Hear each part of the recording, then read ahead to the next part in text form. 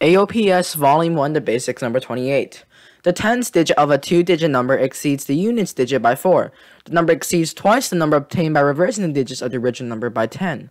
What is the original number? So when reading word problems like these, we must understand the given circumstances for which they have told us. So we are told that the tens digit of a two-digit number, so let's suppose the two digits of this two-digit number be t and u, t standing for tenths unit and u being units digit, by 4. So that means that t minus u must be equal to 4. And also it says that the number exceeds twice the number obtained by reversing the digits of the original number by 10.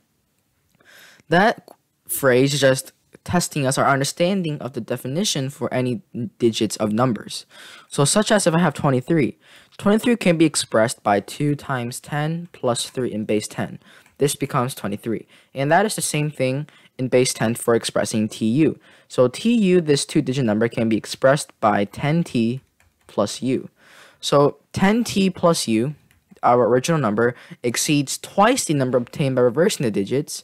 So minus twice the numbers by reversing the digits becomes ut, thus 10u plus t by 10. So this must equal to 10.